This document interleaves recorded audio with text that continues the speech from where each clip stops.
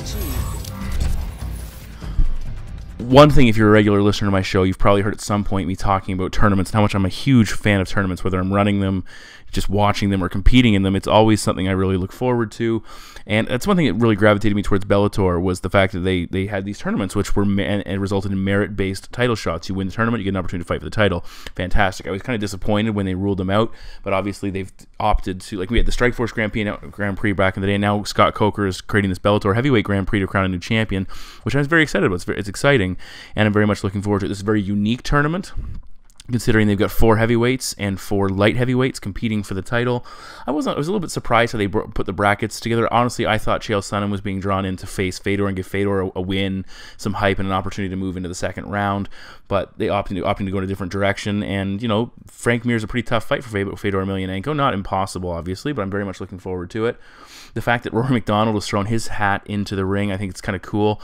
I almost wonder if it's not some type of publicity stunt. Just say, look how tough this guy is, with the brackets already set and everything already set up. Then he says, but Shane Carwin, very interesting, has said, I'd like to be an alternate. I like to see Shane Carwin get back in. The heavyweight division always needs new faces, or at least new old faces. So again, I'm very excited to see how that tournament plays out. I think it's very cool. I'd love to see the UFC get into the tournament business a little bit, and it could add some significance to some of their lower card fights if they have opportunities for guys to compete to win some extra cash and be crowned a season tournament champion. Welcome back to Kamikaze Overdrive MMA Predictions. Always, I am your host, Scott Johnson. On this episode of the show, we are breaking down the upcoming UFC Fight Night 122 event, which will take place in Shanghai, China. The first time the UFC has traveled to mainland China, which should be exciting. And again, keep in mind, because we are overseas, at least where I am, we are looking at an event that takes place at 7 a.m. Eastern Time, 4 a.m. Pacific Time. That's the main card. The prelims will start much earlier than that. I'm guessing that I'm not going to be up in time to watch the prelims, because they do kick things off so early. And, you know, there's some pretty decent fights on this card. We have, though, unfortunately, you know, some of the lower main card fights, or prelim fights, aren't exactly high-profile bouts. So I'm sure the viewership on this side of the world might be down a little bit, but still I'm looking forward to catching them on Fight Pass after the fact.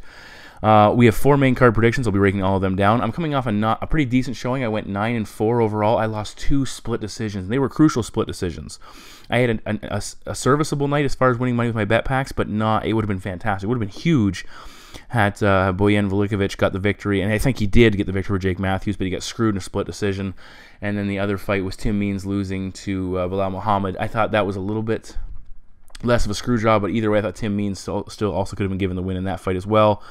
And of course, you look at that record, that's suddenly I'm 11-2, and we're raking in the dough. And hey, it is what it is. We'll rebound and come back stronger. I'm still in search of 300 victories in a calendar year as far as the UFC is concerned. And I'm just quickly taking a peek at my record and how I currently stand. And the internet decides to be exactly slow when I need it to be. I have 244 victories in 2017 and 150 losses. My most victories was in 2014. I had 299 wins, that's pretty solid. It's a pretty decent run. But like currently, I'm sitting. What am I sitting? 56 victories short of the 300 victory mark. And if you look at the calendar, as far as what the UFC has to offer for the rest of the year, we have one event left in November. This is the final event in November, and then we have 5 events. That's 6 events. I need 56 victories, so I need to average 9 wins, just over 9 victories a show to get there. So again, those 2 split decisions really hurt. I need to have a couple good shows to give me a little bit of wiggle room, but hey, it's not out of the realm of possibility just yet. And hey, on that note, the need to win fights and correctly predict them, let's get to our first main card prediction. The first of 4 main card fights takes place in the UFC's welterweight division as Alex the Dominican Nightmare Garcia, 14 wins and 4 losses, takes on the debuting Muslim the King of Kung Fu Salikhov, fighting out of Russia with a current record of 12 wins and 1 defeat. Now, taking a look at here, after starting 2-0, Garcia has alternated wins and losses. So he got off to a pretty good start in the UFC, but he's alternated wins and losses over his last 5 appearances. And those wins in that span coming over older guys like Mike Pyle and Mike Swick, so guys that are at the end of their career or are pushing close to the limits, where he's lost to fighters who are certainly more in their prime. Now, looking at Salikhov, I'm probably saying that incorrectly, but either way, he's won back-to-back fights over UFC veterans Ivan George and Melvin Gillard, notably, both by first-round KO.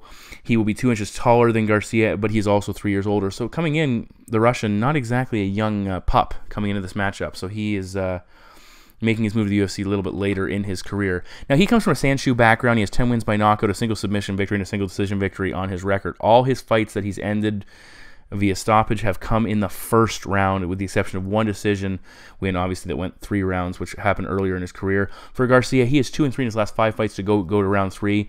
Conversely, he has 10 victories by first round stoppage. Now, Salikhov, he is, you look at some of his last performances, very impressive. That Sanshou background offers a very strong kicking base.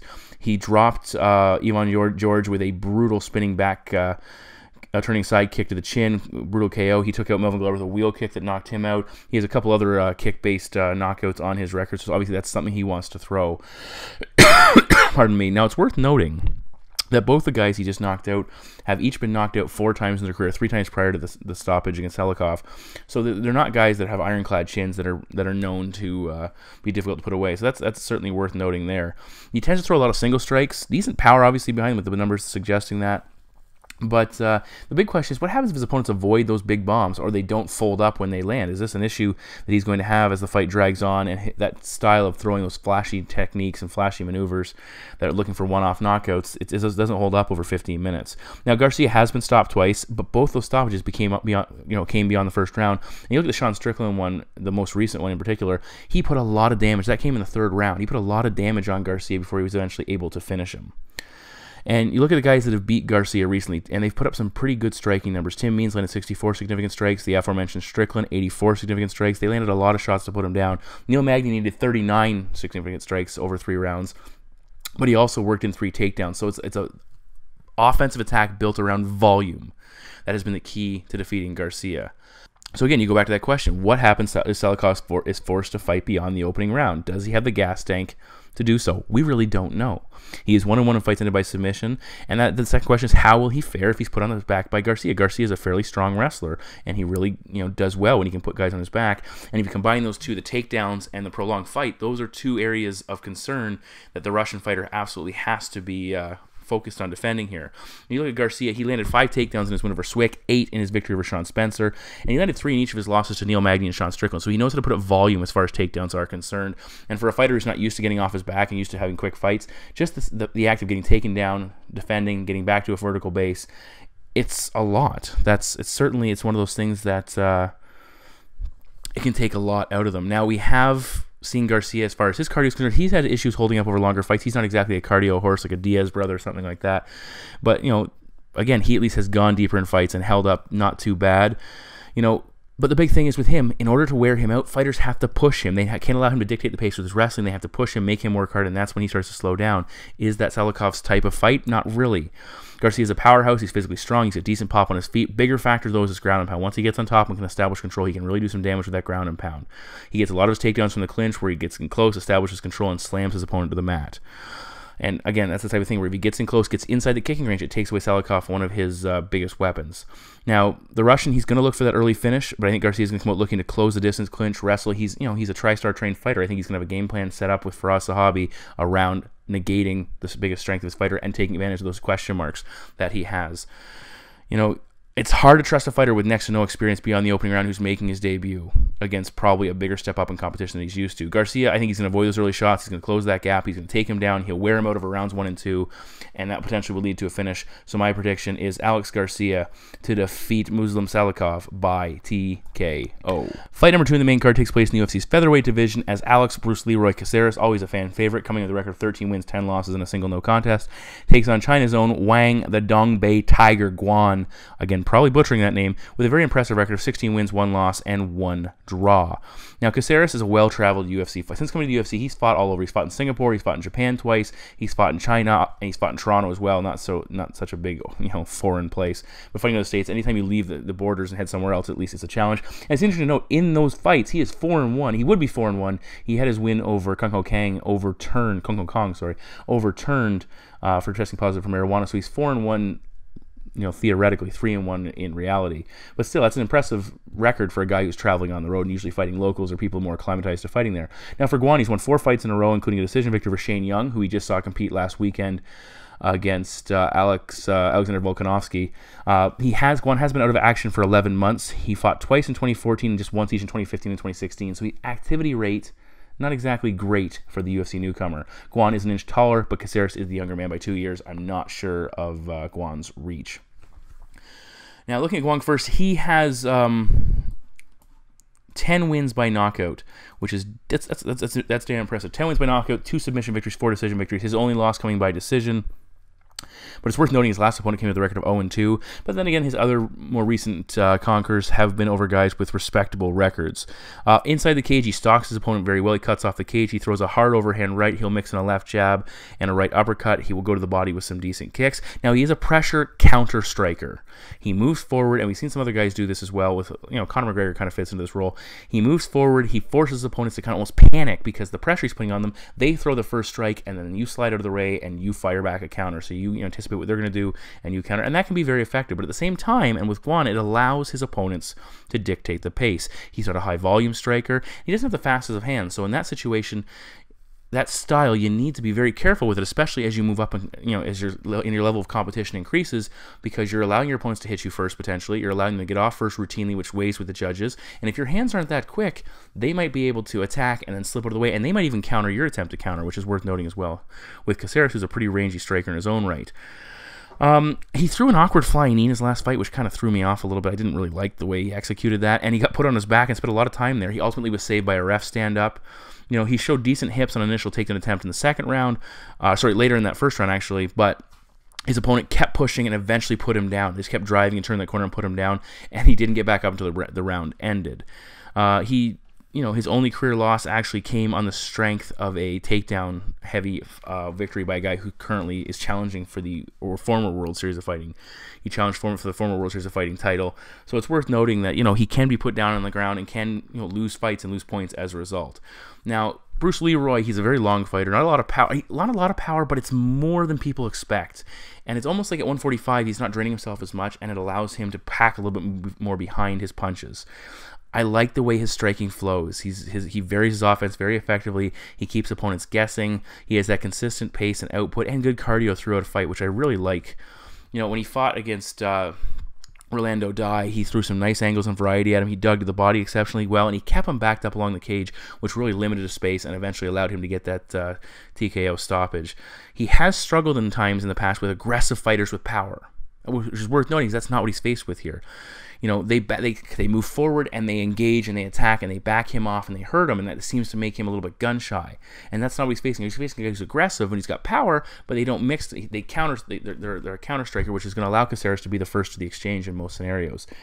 Now, Bruce Leroy's not a huge wrestling threat, but he's an excellent scrambler and capable submission fighter. He, in fact, will tire guys out just by how active he is on the mat.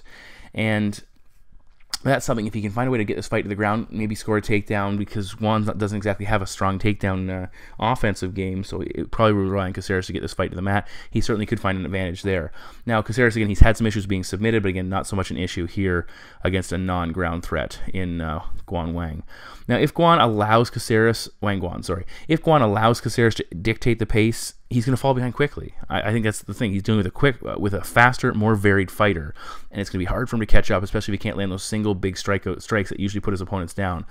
Caceres has to be ready for the counter strikes. There's no denying that. He can't get too reckless and get too ridiculous. But again, he looked very good against Dai when he had him backed up, throwing multi-punch combinations. Again, he's digging into the body, doing a lot of things that kept Dai guessing. And Rolando Dai is a decent striker, but he really had nothing for Caceres in that matchup.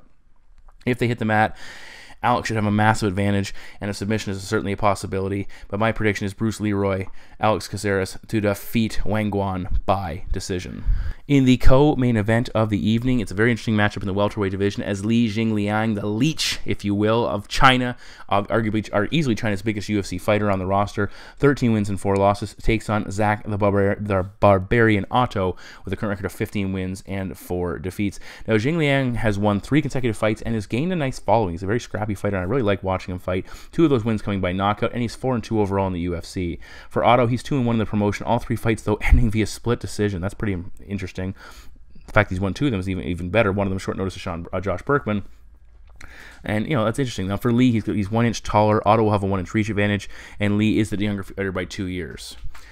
Now, looking first at the American, Otto's striking looked much sharper against Kunamoto in his last matchup. He throws a nice left jab, he'll fire a hard overhand right, and he will punch to the body. He looked fairly sharp. He maintains a consistent output. He switches stances to give him different looks and throw different things at his opponents. And he doesn't do anything overly flashy, but again, simple sometimes can be better with some fighters.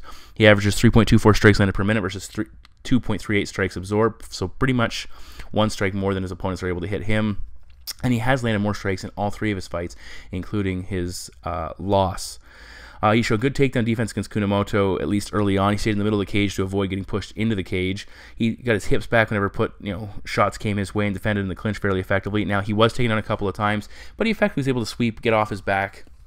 At least earlier in the fight, he spent a lot of time in the 3rd round on his back, and that almost cost him a very close matchup.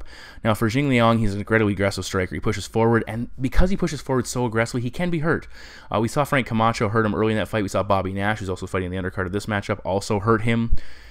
Lee rallied and won both those matchups, but again, his aggression can be a good thing. It can be a bad thing as well. He throws a solid left jab. He keeps pumping it and firing it, fires it out. After, again, it's disrupting his opponent's timing as they see that jab constantly in their face, at least, part of the way, and then boom, one of them actually comes to the full distance and cracks him.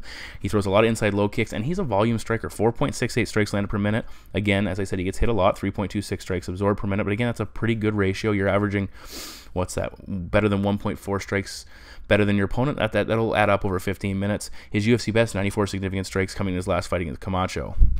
He throws pretty good combinations. He mixes in a hard uppercut as well. He throws that straight right down the chamber through the pocket, which is very, again, a good for a guy who's got some good pop and willingness to move forward. I like that straight. Throw it right down the middle. It beats anything your opponent throws over the top or around the outside. It's going to beat them to the punch almost every time. He will look to mix in takedowns. And again, his takedowns, he primarily looks for body locks and works a trip in and really likes to grind his opponent out once he gets on top. Now, Ottow doesn't offer a high output, or as high an output as Lee does, but I give him the edge in technique, and I would say he has a better chin. Lee has been hurt on a couple occasions, as I mentioned. But Ottow doesn't have he packs a wallop, but he's not a big knockout threat. I think the problem with Ottow in this fight, he's going to be fighting off his back foot. He's a good grappler, but he's going to be forced to be very defensive for a lot of this fight because Lee pushes forward so much. He should be able to defend the majority of the takedowns, but with Lee, it seems like all it takes is one opportunity to put his opponent on the ground, and he can go to work, and Ottow can be stuck on his back. There are major concerns that Ottow has had issues in split decisions. Yes, he's won 2 of his 3 in the UFC, but again, he's having trouble distancing himself in fights, and eventually that will catch up to you as you should take a step up in competition. I would say Lee is a nice step up from Kunamoto, where Kunamoto is a pretty good grappler with a serviceable striking. Lee is a good wrestler with better, more effective, more dangerous striking. And the other question is, this is a fight taking place in China in a co-main event against a Chinese fighter. If Ottow does not decisively come out and finish him or win a one-sided decision, it's going to be very difficult for him to win a close decision. Not impossible, but certainly that has to weigh in your mind. Lee's success will be on the strength of his aggression, and, if his chin holds up. He needs to work at a better pace, engage, maybe score a takedown or 2, hold top position, but just be more active and impactful as a striker. Hard not to see the UFC setting up their biggest Chinese name in a winnable fight in the Chinese market. I think that's what the case is, and my prediction is Li Jingliang to defeat Zak Ottow by TKO. We move now to the main event of the evening, and this is a bout that, unlike the majority of fights on this card, we have 2 noteworthy established fighters that are just it's basically the be all and end all of this card. And as the number 9 ranked former Ultimate Fighter winner Kelvin Gastelum, 14 wins, 3 losses, and 1 no contest, takes on the former middleweight champion, number 2 ranked fighter in the division, Michael the Count Bisping, 31 wins, 8 losses. Bisping stepping in on short notice for another former champion, Anderson Silva, of course, popped by USADA and forced to withdraw, possibly ending his career. I don't know. We'll see how that plays out. But either way, Bisping showing he has coconuts on him like you wouldn't believe, stepping up after just 3 weeks, a 3-week turnaround after losing his middleweight title to George St. Pierre via submission. And he knows he's at the end of his career. He's coming down. He's talked about upcoming event in London where he wants to compete and call it a career. So he's taking an opportunity to fight here against Kelvin Gastelum. And, hats off to him. Win, lose, or draw. That's impressive. Now, for Gastelum, he's putting on a pretty good run as a middleweight fighter. He beat, obviously, Uriah Hall to win the Ultimate Fighter. He beat Nate Marquardt at middleweight as well. More recently, he beat Tim Kennedy. He beat Vitor Belfort before that was turned into a no contest. And then he got submitted by former champion Chris Weidman in a bout that saw Gastelum basically dust Weidman, drop him, almost knock him out, and then spend the majority of the fight on his back before getting submitted. Now, Bisping is 4 inches taller. He will have a 4-inch reach advantage over Kelvin, but Kelvin is the younger man by a whopping 12 years. And the big question is, again, it's Kelvin. How long? He's not an overly big welterweight when he fights there, at least long welterweight like a Neil Magny. So the big question is, how long can he compete at middleweight before the size just becomes too much for him? We saw it become too much for him against Chris Weidman. Is Michael Bisping the type of fighter that's going to exploit that scenario and make it work in his favor? I don't know. We'll talk about that shortly. But the bigger question here, as far as Michael Bisping is concerned, is how does Bisping come back from a title fight defeat? You know, he's coming back. He was coming on in that fight against Georges St-Pierre before he got finished, before he got knocked down and got submitted. You know, now he's a former champion. He's an underdog. As he said, fuck it, I don't have the belt anymore. I might as well fight. But is that a good mentality to have? Is he being a little bit reckless? Is it too much too soon? Is that going to affect him? How, where's he at right now, stepping into this matchup? For Kelvin Gastelum, obviously he's had the opponent change from Anderson Silva. That's a big change, but again, he's had some time to prepare for this. When you look at what Kelvin Gastelum's done, he absolutely wore out Tim Kennedy with strikes for a TKO. He knocked out Vitor Belfort on the feet, and he dropped Chris Weidman on the feet. He did the same against Nate Marquardt, just put so many strikes on that eventually the fight had to be stopped. But the issues he's had at welterweight have come with grappling. In the Kennedy matchup, the early action saw Tim Kennedy having success with his grappling, clinging to Kelvin Gastelum, making him work hard. Kelvin was on the defensive, defending, eventually got the better of it, took him out. Chris Weidman, wrestling, dominated that fight with the exception of a couple exchanges, including the one he got knocked down in and eventually submitted him. So again, it seems like if Kelvin can keep the fight standing and work his striking, he's in great shape. If he's forced to defend grappling attacks, he's on the defensive. You know, that's not Bisping's style, that second half. He uses volume and cardio to outwork and wear down his opponents en route to either decision win or at some point a stoppage. He's got enough power, we saw with Luke Rockhold, to put somebody down in the opening round. There's no denying that, but predominantly when you think of Michael Bisping, you think of volume, cardio, and death by accumulation. Can he do that to Kelvin Gastelum? Kelvin has had some cardio issues in the past, but that usually has been tied, especially in the Tyrone Woodley fight, has been tied to his struggles making 170 pounds. And that's worth noting as well. That's something that's, if Kelvin's not going to have a cardio problem, if he's going to be able to match Bisping, that takes away counts one of his biggest weapons. Can Kelvin find success with his wrestling? Does he need to? He's landed almost no takedowns at middleweight. Again, he's recognized that some of his physical disparities with his opponents are going to prevent him from dominating. Georges St-Pierre, an excellent wrestler, took Bisping down, but unable to hold him down. So I really struggle to see if Kelvin Gastelum's going to be able to hold him down or take him off his feet, because Bisping's got excellent counter wrestling. Kelvin's aggressive. He's got good cardio. He hits very hard. He strings combinations together very well. His striking is getting better with every single fight. And he's finding ways to get on the inside and hit big monster men like Chris Weidman and drop him. He didn't do it enough, but again, that's a learning experience. I give him a speed advantage over Bisping, and I'd say his cardio is good enough to hold up against the count over 5 rounds, if it goes that far. Bisping's chin's still a major issue. GSP found the mark and dropped him. Bisping, I think it's too quick a turnaround for the count. I love him, the fact he's getting in there, but I think it's too much too soon. For Bisping, the victory scenario here is superior cardio and volume. It's not there. This is not the type of fight he traditionally wins. He's knocking out cardio Kelvin Gastelum. He's going to struggle to out-volume him. I don't know if he has the durability to hold up against Kelvin. He has some big shots if he's able to land them, even though we've seen Bisping survive shots from Dan Henderson recently. And obviously not going out against George Steve still, he was put down.